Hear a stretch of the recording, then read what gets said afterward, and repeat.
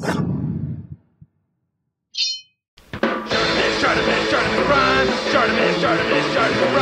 Reading comics, toys are hella sick, hella wacky nicks, taking bad hits, taking bad shits. Subscribe. Can't do it for real? Gotta be sarcastic about it, huh? Hey, what's up you guys? ShartimusPrime here doing another Kotobukiya statue review on the Marvel Bishoujo Thor statue. If you're trying to pick this up, you can order it at Big. Get your big badass toys at BigBadToyStore.com. Click the link in the description below. And thank you so much Kotobukiya for making this review possible. If you want to see the latest from them, be sure to check the link in the description below. And man, the packaging for this thing is huge. About 13.5 inches tall. Very tall statue, of course, because of the pose. Nice looking Jane Foster Thor. And then on the side, you can see a helmetless Thor, which we haven't seen in the comics yet. And then we have Thor right over here. Once again, there's a read-up, which is very tricky to read, so good luck to you. And then on the side right there, you can see we have Loki coming soon. Now on the side, we get Lady Thor again. And then there's some more Lady Thor at the top, and not much more at the bottom. Alright, let's get to it and crack this thing open. And here's the mighty Thor out of the packaging. And Kotobukiya did a fantastic job with this piece. I really like this Thor statue a lot. I think she looks great. I love all the sculpted details that we get on this thing. I mean, look at this cape over here. I think that is gorgeous. I really like how the hair's moving off to the side. The silver on her helmet looks great. And same thing with the breastplate over there and Mjolnir. Just the silver on this piece is just very good looking.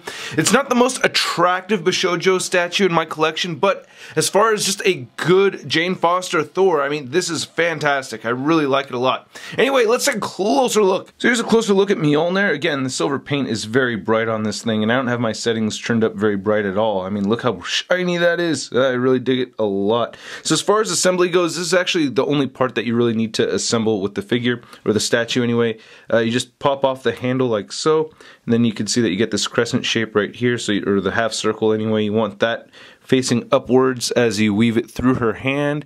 So just weave that right through there. You can see it pop up right there, and then you just reattach Mjolnir and make sure that that matches the shape, and bam, that is very easy to do. And then you could adjust it up and down her hand as you'd like. Now the statue comes with 2 head sculpts, and this is actually one of my gripes. I mean, we never really see Jane Foster Thor like this in the comics. I have not seen her like this. It's kind of like a secret, you know, how she looks without her helmet on. For a while we didn't know it was Jane Foster, so when we see Thor helmetless, she's Cancer Thor. You know, she has a bandana over her hair and everything, or she doesn't have any hair and stuff like that. But I can see where they're going with it, you know, this is kind of like the whole theme. The pretty girl theme is what Bishoujo is supposed to translate into, even though I personally believe it translates into something else, but you know, we'll just agree to disagree on that. But anyway, looking at the hair, I think it looks great. It does look very impressive. I really like how that's wafting in the wind and everything, and you get very subtle color variation, which I always appreciate, you know. That looks so cool.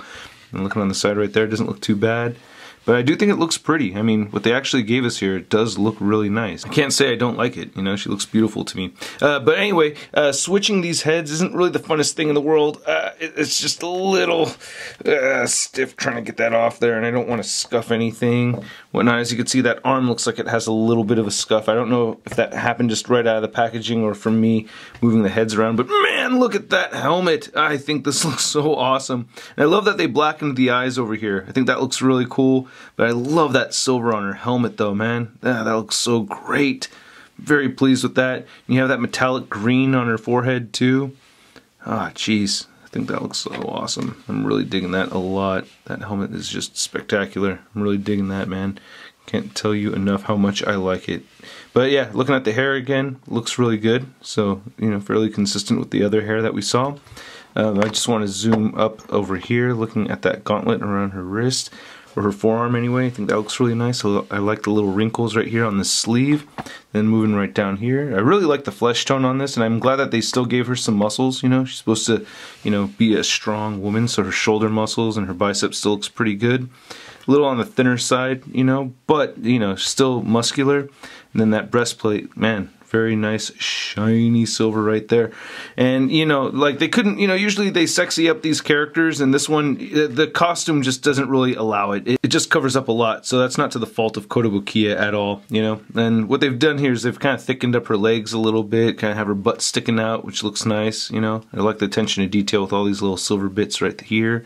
I love how this piece floats upwards a little bit, so get some nice flowing movement throughout with the statue. I love that. I think that looks great. And then the boots right here look really good too, or the strappings around her legs look nice. That's cool. I like her little silver booties. That's cool. I dig that a lot. But yeah, man, I really like the flow with all the material right here. Oh, it's not real material, but yeah. Anyway, looking at the cape, I think it looks great as well. You get some very subtle black in these creases here too. And then looking at the rocks for the base, man, wow, that is sick. I love that. So realistic looking.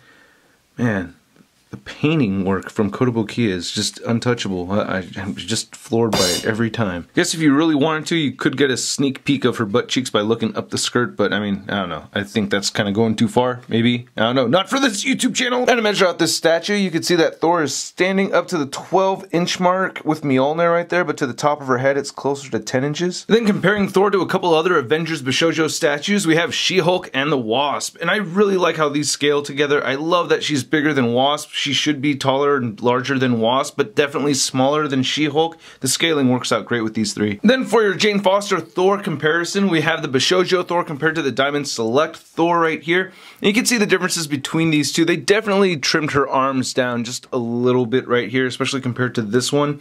I feel like this is a little bit more comic accurate. So yeah, they did feminize her a little bit more so with this piece, just not as much as other Bishoujos, but still, I really like this a lot. I don't know, they're both good looking statues. Let me know which one you prefer in the comments below. And then comparing this Thor statue to your average 6-inch scale figure, here she is next to the Marvel Legends Big Time No Let Down Spider-Man. And here's a Thor statue once more with the helmetless head sculpt on there. I mean, helmetless head sculpt or not, this is a beautiful piece. And I mean beautiful in the sense of what they've done here as far as all the fabric moving in the wind and everything. Very nice face sculpt. I have no problem with the work that they actually did on this thing, but I just prefer this one right here. It's the helmet, it's the head sculpt and the helmet that I'm used to seeing on Thor, you know?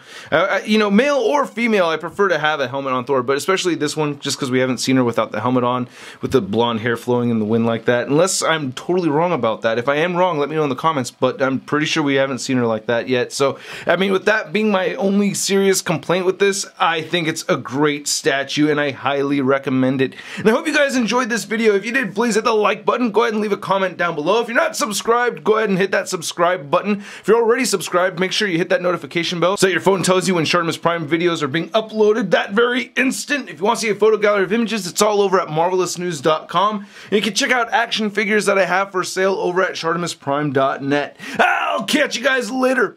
Peace. Posing action figures, I'm posing action figures, I'm posing action figures every day. I'm posing action figures, I'm posing action figures, I'm posing action figures, it's okay. Crispy. We're shot in your face. I said we're shot in your face. I said we're shot in your face. I said we're shot in your face.